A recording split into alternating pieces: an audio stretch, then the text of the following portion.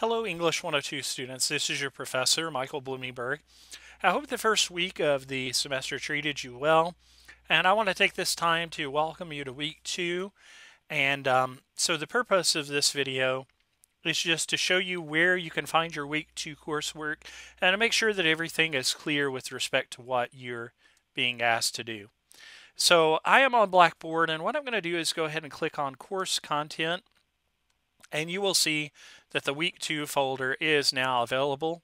And so with that in mind, I'm going to go ahead and click on that. And the best thing to note here is that everything in your coursework folder is sort of listed from top to bottom in the order that you want to work in. So I'm going to go ahead and click on the week 2 coursework. Please note that your coursework folder always lets you know what the assignments are for that particular week. Now, it is set up as a Word document and a PDF. They are the exact same coursework sheet, so it doesn't matter which one you choose to open. But I'm going to go ahead and open the PDF for the sake of time. We'll take just a couple minutes to go over it together. So this is quite a jump from last week where you spent some time introducing yourself and responding to the syllabus. So please pace yourself as we go through the work this week. So the first thing is you want to always start with the readings. And the first reading is Writing an Argument, which is the PDF document. And this will help you understand what argumentative academic writing is all about. So take some time to read that. I might also encourage you to take some notes on that as you go too, just as I would encourage you to annotate and take notes over all of the readings. There is an English 102 class theme. We'll take a look at that in just a moment. By theme, it just means that this is the philosophy behind the class and the reason why I have you do the things that I'm asking you to do. And then Niccolo Machiavelli's The Prince. Now, I have been very blessed to have copyright permission to use this book as it is an open resource. But you're not reading the whole book, but you're only reading the assigned chapters, so we'll take a look at that. And the lecture video here, of course, you're having the chance to look at, so I don't need to talk about that. Now, beyond the readings and taking notes, you will need to complete quiz number 1. We don't have a quiz every week, but we will have quizzes from time to time. And so this is your first quiz of the semester. Please note that you're given 15 minutes to complete what is 5 multiple choice questions and an additional bonus question. The bonus question does not count against your quiz score, so you might also want to note that. There is a discussion board assignment related to argumentative writing and your reading of Machiavelli's The Prince. It's really concerning all the readings for this week, so you want to take some time. I meant to add in the readings too. I added some notes for Aristotle, since he is sort of the father of persuasive academic writing. So please take a look at that information as well. Please note that the quiz and the discussion board assignment are due by Sunday at 11:59 p.m. So now that you know what the coursework looks like for the week, the first place to start is by taking a look at the class theme. And it is available to you as both a Word document and a PDF. I'll just pull it up as a PDF. Our theme comes from a gentleman by the name of Ben Carson.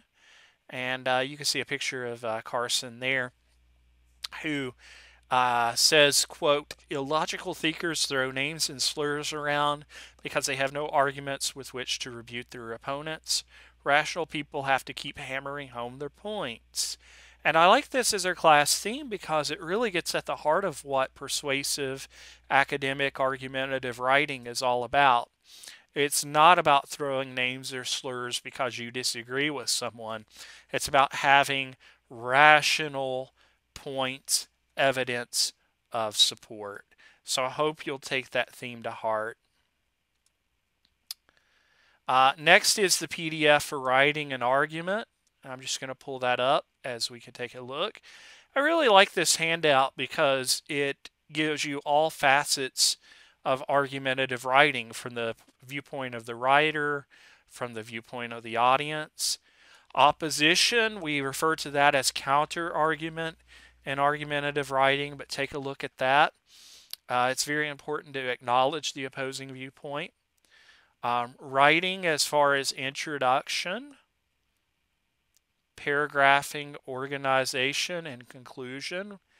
And the last part of the PDF is really critical because it's reading, and it just gives you a list of some very common logical fallacies. Please study those carefully so that you understand what they are and why it's important to have sound logical reasoning within your writing so that you're avoiding these 15 listed fallacies. Do look at them carefully, though. All right, next you'll see that there is Aristotle's Modes of Persuasion. And again, that's as a Word document and a PDF. And you'll learn a little bit of information in the handout about Aristotle. I've put a picture there for you to see as well. Greek philosopher and scientist, studied under Plato in Plato's Academy. And in 338, this, of course, if you look at the years, this is all BC, he began tutoring Alexander the Great. So he's one of the great minds of ancient history. And he developed the modes of persuasion that we'll be working with in large part throughout the semester, called logos, which pertains to using reason and logic; ethos, which is for the rhetorical argument of establishing the credibility of the speaker; and pathos, that's emotional appeal of the writer. So make sure you look at that information carefully. I think you'll find it helpful. And I know this is a lot to digest this week. Niccolo Machiavelli's The Prince. Please note that you're reading chapters 15, 16, 17, 18, and 19. That sounds like a lot of reading, but it's really not. Each of these chapters are fairly short. One chapter is a little bit longer than the rest, but they're not very long chapters. Please take notes as you go as well. And again, I want to acknowledge the Prince Book Free for allowing this download opportunity, and all is used with expressed copyright given. And so what you'll find is the book is presented to you as both a Word document and a PDF. I'm just going to click on the PDF and you'll see the copyright information is given. And then you're just going to scroll down and you just note your Roman numerals. Chapter 15 is where the reading begins, and it's on page 38, concerning things for which men, and especially princes, are praised and blamed, all the way down to the last chapter, 19, that one should avoid being despised and hated. So basically you're looking at pages 38 through really around page 50 or so. And so read that carefully. We'll probably continue our discussion of it on the discussion board. I'll be interested in getting your thoughts about Machiavelli's argument and making sure you understand that. I've given you notes as well, and again, that's both as a PDF and Word document. Just feel free to open up those notes. You'll see Machiavelli lived quite a bit later than Aristotle, 1469 to 1527. He's an Italian diplomat, politician, historian. He's often associated with the term Machiavellian, which refers to how Machiavelli says that a prince should have total power and use duplicity and deceit when necessary to attain power and maintain it. And can you find logos, ethos, and or pathos in these chapters? And I've just given you some direction and some challenge questions for you to answer, and just kind of the main ideas of each chapter as you go.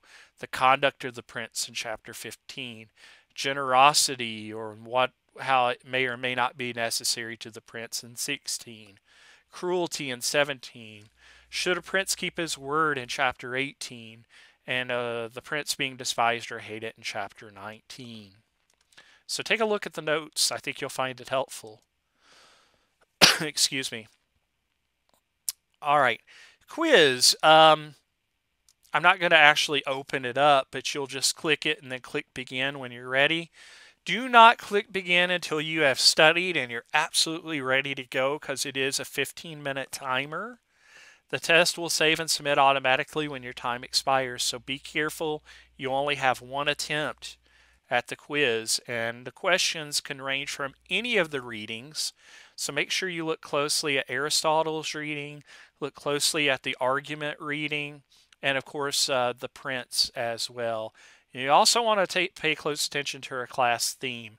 Basically review everything before you take the quiz. Be careful. One attempt at the quiz. I've put a link for the Purdue OWL. If you click the link, it'll take you in for MLA Formatting Style Guide Documenting.